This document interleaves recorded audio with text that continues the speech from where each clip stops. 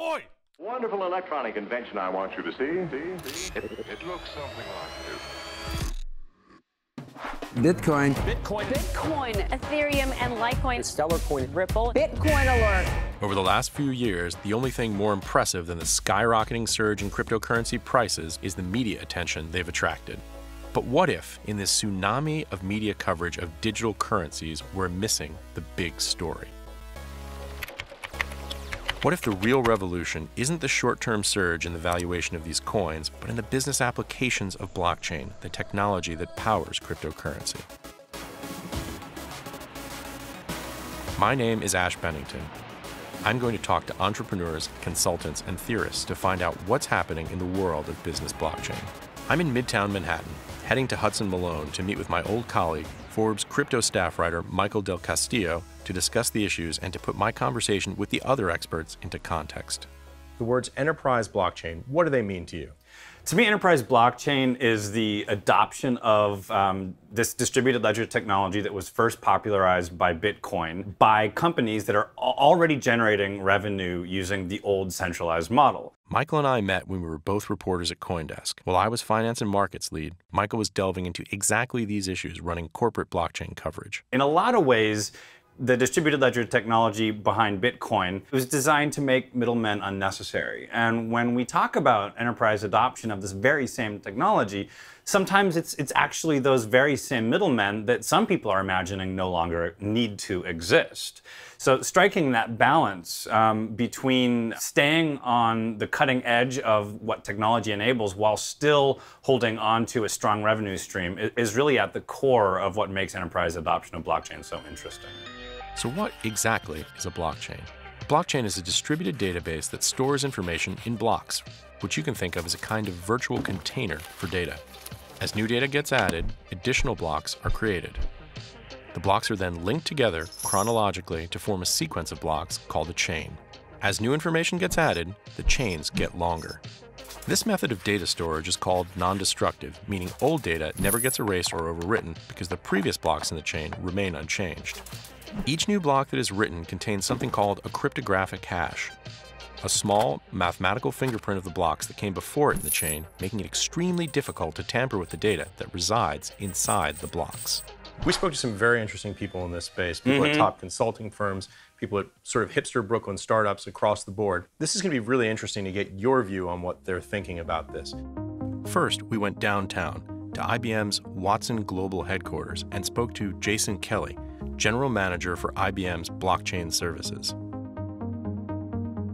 When you think of core value, it's back to what's the core outcome. And blockchain really is as bright and shiny and exciting as it is. It's really simple. It reaches two elusive objectives that have been there for years. First, we know that businesses and the outcome of businesses run on data. There's been two things we've always tried to get with data. First, access, shared and permissioned access. The other is that once you get to that data, is that data quality there? Is it what you think it is? Are you sure? Those two things are now the biggest outcomes that you have with this bright, shiny technology. One of the things that makes blockchain so powerful is its distributed nature. Distributed, in this case, means that data isn't just stored in one centralized database controlled by a single account or administrator, but across a wide-ranging network of computers called nodes. In fact, the capacity for global networking itself is at the very core of how blockchain works. Modern distributed computer networks began in the late 1960s with ARPANET, a precursor of the modern internet, which connected computers at research universities out west. But peer-to-peer networks, which power blockchain's communication and are so central to its functionality, are a much more recent invention. The first well-known peer-to-peer network was Napster, which arrived in the late 1990s. Napster, as you probably remember, allowed users to share music files between their personal computers. Each node, or independent computer on the network, has the ability to share data with all of the others without being coordinated by a central computer. Really, the value that you get in this transparency and trust, in this thought that you have transactions that are happening across different stages with people, paper, and process. Well, if you think of that, people tend to go supply chain, And it's an easy one because you have these transactions that go from point A to Z, or in some cases, this thought of farm to fork.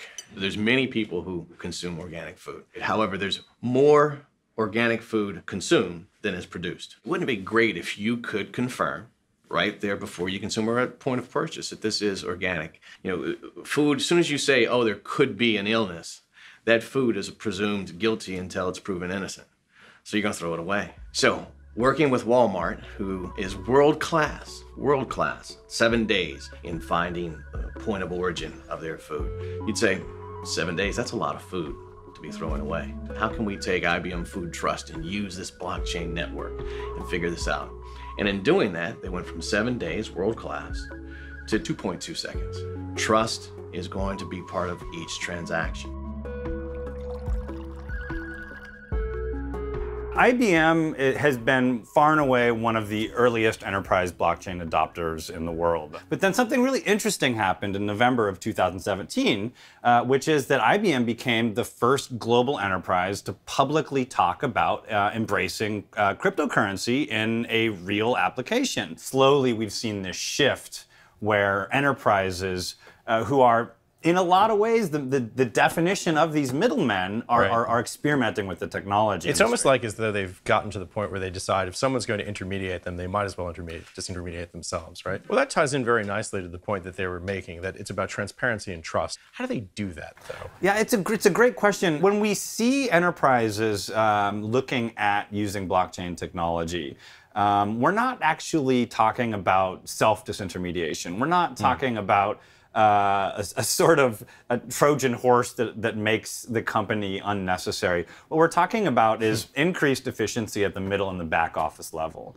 That must still be frightening for enterprises to even have that conversation, right? I'll tell you who I think it's frightening for are the employees. For now, what enterprise blockchain adoption looks like is really reimagining middle and back office operations with fewer employees to help make it happen. Then we went uptown to Park Avenue, to KPMG's U.S. headquarters, and spoke to Eamon McGuire, Managing Director, Advisory at KPMG. How is the mortgage industry structured today? And specifically, if you could touch on some of the pain points. Yeah, so the mortgage industry is incredibly complex.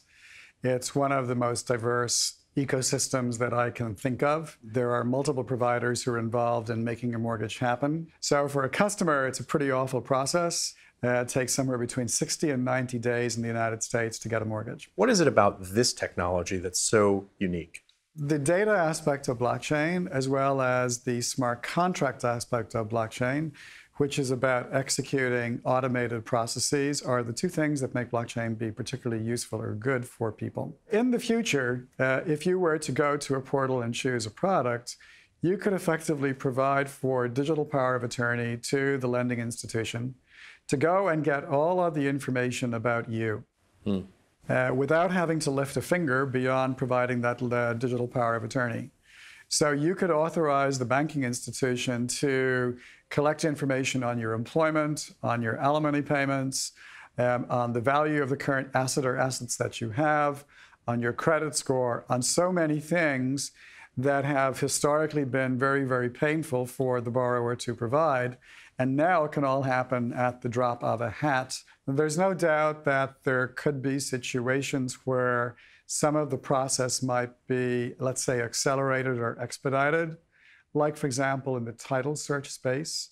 Many times when a title search is done not just on the most recent owner for the property, but you may need to go back in history many generations and many owners ago to confirm the validity of the provenance and ownership for the current property.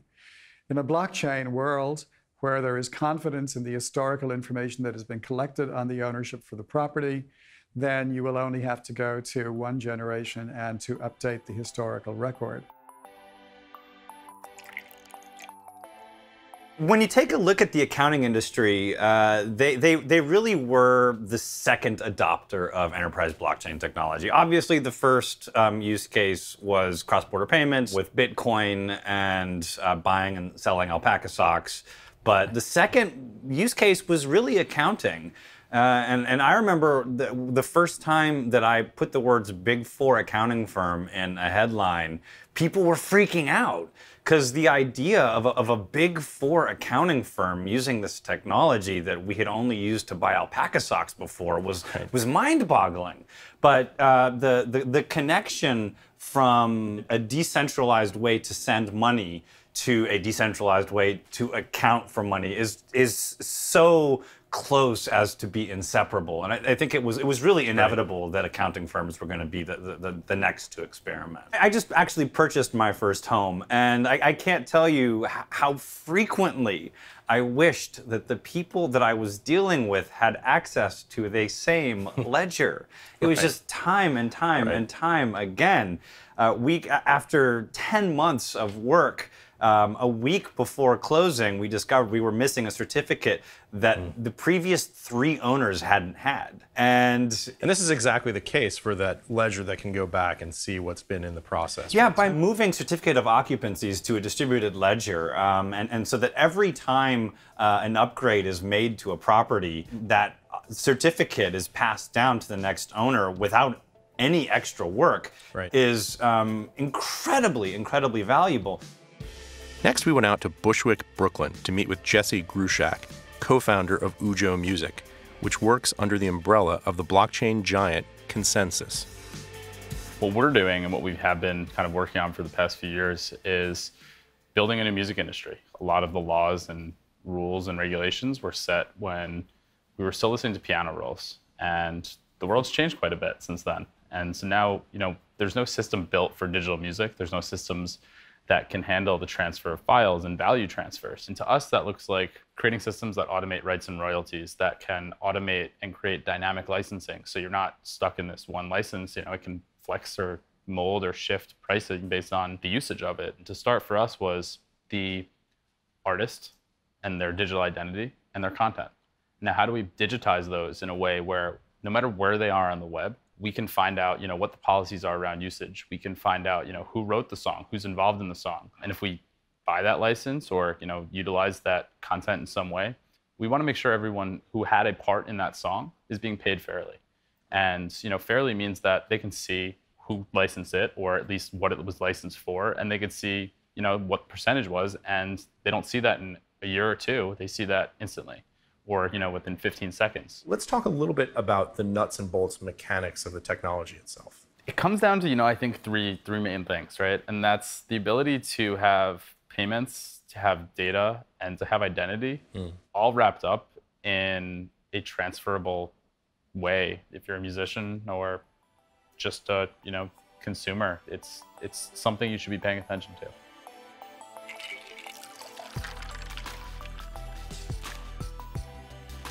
So the music space was really a natural next step for the industry to go in a lot of ways. Another very dysfunctional industry, right? Well, also, I feel like if the accounting firm is kind of like the epitome of the big, boring, buttoned-up corporation, then the music industry is rock and roll. And it's a really easy way for an entirely different group of people to get interested in blockchain and the potential benefits that it can bring. Right. Specifically, Ujo is reimagining the ways that musicians are compensated, and perhaps more importantly, the way that appreciators of music express that appreciation by removing the middle businessmen that separate the appreciation of music from the selling and the creation of music. The possibilities here are virtually endless, right? And we're just at the very beginning of that process. Very exciting space for blockchain. We also went to Gowanus, Brooklyn to visit Lawrence Orsini, CEO and founder of LO3 Energy, at their headquarters and workshop, where they design blockchain-based power meters for use on an electrical grid. So what is the smart grid? So historically speaking, we built from big power plants that push energy to the edge of the grid. So today, people are really looking for choice. So you see a lot of distributed renewables popping up. Wind, solar on people's rooftops. We now have two-way power flows. Electricity is being produced at the edge of the grid, as well as the head of the grid. And the grid's not really built for energy moving both directions. So smart grid has to figure out how to balance load, generation, storage. And how does blockchain fit into this ecosystem that you just described? So one of the challenges is we're talking about adopting millions of devices that need to be controlled in real time. It's going to be billions of devices in the next few years. So what we're doing with blockchain is really sending price as a proxy for control, allowing those devices to respond in real time to grid physics. So you're using blockchain as kind of a transport or communication layer inside the grid, is that right? It really is, yeah. The blockchain is really just pushing information to the edge of the grid and then picking information back up. So Lawrence, tell me what we're looking at here. So these are our transactive elements. These are the actual meters the blockchain runs on. So what these things do, they sit right next to your utility meter, and they net the energy that's going back onto the grid or that's coming off of the grid. So if you're a prosumer, that's somebody who has solar panels on your roof or a battery behind the meter, then when you're producing electricity, typically you're overproducing. So you're making more energy than the house can use, so that energy actually goes back onto the grid. So that's when you're actually producing something valuable for the grid. So we want to count those electrons. So these meters actually count those electrons, net what goes back on the grid, and incorporate that into the blockchain. So it's really about how do we make the edge of the grid balance itself in a smart way as we get more and more distributed resources at the edge of the grid, and particularly electric vehicles. Consider this, an electric vehicle looks like 2 houses to the utility grid, and they drive around. So somehow, we're going to have hundreds of new houses popping up on the electric grid that isn't built for it. And are these actually deployed in the field today? Yeah, we've got them deployed here. We have them in Australia. We have a few in Germany, the UK. So right here in Brooklyn? Right here in Brooklyn.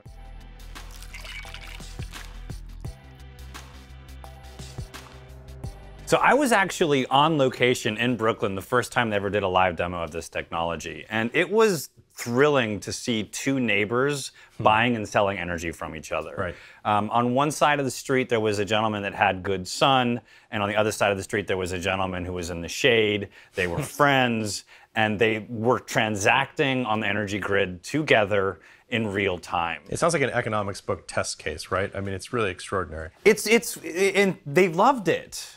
This is another example similar to Ujo where the users are empowered in a really meaningful way. It's also so interesting to see blockchain actually helping to build a new industry rather than supplanting existing technology. Finally, we came back to Manhattan to meet with Alex Rass. Before Alex got involved in blockchain, he worked in traditional finance on credit risk systems at Goldman Sachs. Now he runs his own shop that specializes in blockchain and smart contract development.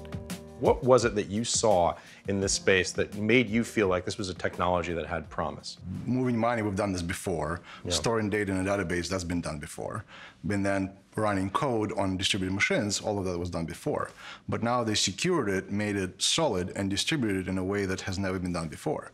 It's very easy to scale one tiny database to go to 10 users, 100 users, 10,000 users. Been done before. But you try to say, okay, I want this piece of data to be available to the entire world. That is very tricky, and it does not work with the typical approach that's been taken so far to distributing data. So one of the things that I find very interesting about you is that you're involved in this and you're a great advocate for the technology, but you're also profoundly skeptical of some of the things that are happening in the space. Can you tell us a little bit about that? Yeah, there's been a lot of companies, larger ones especially, who see this, they understand the value, and they say, well, we'll make our own version, but then you looked into us, and we're not going to mention to you all the problems we create by doing it in-house. So what are some of those problems? The infamous 51% attack.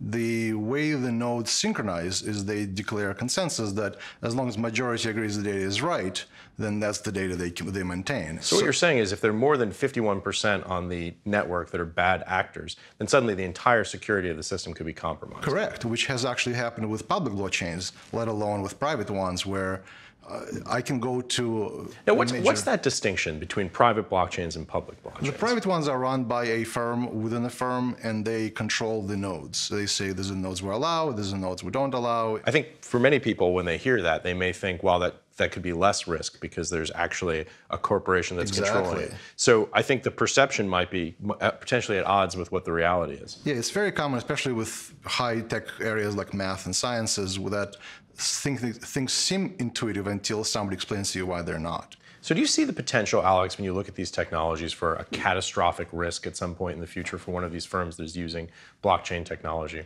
The problem is with the larger, the popular ones, the open source blockchains, you have the entire world looking for errors. Some looking to make it better, some looking to steal money. Whatever the case may be, there's a ton of people who are looking for problems. So what you're saying is when these technologies are out there and they're public, they're being vetted by hundreds of thousands constantly, of people every across, day, all day long, because everybody wants money. And Google, in fact, and a lot of other firms, Microsoft even started more recently, they go out and they offer bounties to developers to go find bugs and report it to them. So that only works to a certain extent. You know, the problem with the smartest guy in the room is that there's always another room. And that's what happens with this kind of projects. There's so much code involved that it's really easy to miss something. So you and I go to a lot of blockchain conferences, crypto conferences, those kinds of things, and you listen to the speeches that you hear there, and sometimes it sounds like the only thing that's missing is the pom-poms, right? We're going to arrive at Nirvana 2 weeks from Tuesday. When you hear that, what is your reaction? As a technologist, I'm usually skeptical because if it was so amazing, they could have done this 10 years ago with any regular database. Okay, so now we know that blockchains organize data in blocks. And we know that blockchains can use peer-to-peer networks to distribute and store data all over the world. But how does the blockchain know which nodes have accurate information? In other words, how does blockchain know what data is authentic if any node can modify the chain? What's to stop a malicious node from trying to fool the rest of the network for its own advantage? That's a problem called consensus, which is really about maintaining agreement on a network. Consensus, as it turns out, is a very old kind of challenge, which mathematicians and computer scientists call the Byzantine generals problem. What's an ancient general got to do with blockchain? Well, sending out messages between multiple parties and making sure they are valid is a problem that people have been struggling with for thousands of years. Imagine you want to send out a message to your army that says, "Attack at dawn," but your message is intercepted and replaced by your enemy with a counterfeit message that reads, "Retreat at dawn." If that happens, you've got a serious problem on your hands. On the battlefield and in finance, there are a lot of ways things can go wrong. But here's the headline. Blockchain claims to have solved the Byzantine generals problem using unique properties of high-speed computer networks and massive number crunching power. There are a number of different consensus mechanisms that blockchains can use to do this, but to give you an idea of how consensus works, here are some of the broad strokes. Participants on the blockchain use their computers to simultaneously solve very hard math problems. When one node successfully solves a math problem, a new problem is generated, and all the computers on the network switch from solving the old problem to solving the new problem. Here's the interesting part. Some consensus mechanisms use a hash, a cryptographic fingerprint of the answer to the old math problem when creating the new math problem, chaining the two problems together. Solving hard math problems takes time, but because blockchain keeps full records of all the changes that have occurred and nothing is ever thrown away, the sequence of answers combined with the times the answers were sent out to all the other nodes on the network allows the entire network to validate that the data hasn't been tampered with. We've simplified this view of blockchain. There's a lot of wonky math going on behind the scenes. But if you followed along so far, you've probably got a pretty good idea of the general way blockchain creates trust in a distributed network with no single party in charge. When we're talking about blockchains, one of the questions that often comes up is the distinction between a blockchain and a traditional database. Can you explain what exactly those differences are? Well, traditional database, typically you have records that you store, and the record can contain, let's say, name, phone number, and address. And it goes into something called a table, and there it resides until somebody decides to erase it, update it, change it. So with the blockchain, the difference is when you come and you say, okay, I want my phone number to be 12345 from now on, you don't erase the old record, you just append the new record after after the latest record. So anybody who reads has to read from start. But the benefit is now you don't have to store all that data. You just say, phone number is being updated. At the same time, you can't say, oh, I never had that phone number, because it's still stored there deep down somewhere, and anybody with the copy of the node, which should be freely distributed and available, can go dig down and find it. So why are use cases that look like plain vanilla database solutions being sold as blockchain solutions?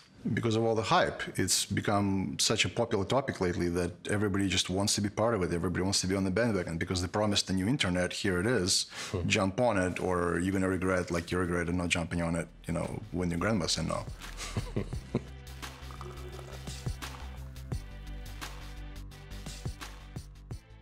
So I think Alex is actually 100% right about the question of whether or not a blockchain is really just another word for a distributed database. And especially when you remove the cryptocurrency component, it really starts to look a whole lot like a distributed database. Or a distributed database with marketing upsell attached to it. Exactly, exactly. And there is actually some value to be said for that. I think, people weren't even they weren't even looking for use cases of distributed databases before blockchain came along. And the traditional database system is perhaps no better exemplified than Equifax, the credit bureau that is a central repository of millions of people's credit history. The existing system, which some people say might make blockchain not really as necessary as it's cracked up to be, was very recently powerfully hacked. Yes. In a centralized system, you would think that there's actually fewer points of attack, and in a distributed system, you're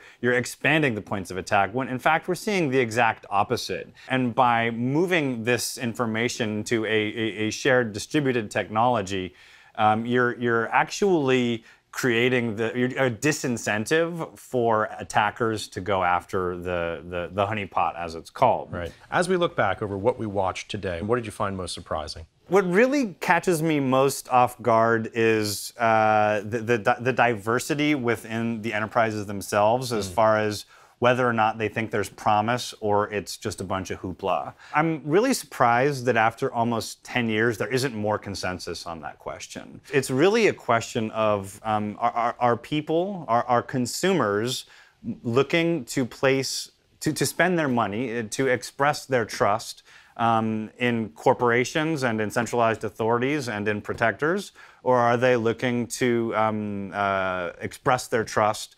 in cryptographically protected systems? And that's probably a very nuanced question, right? And how does that balance out as we move forward?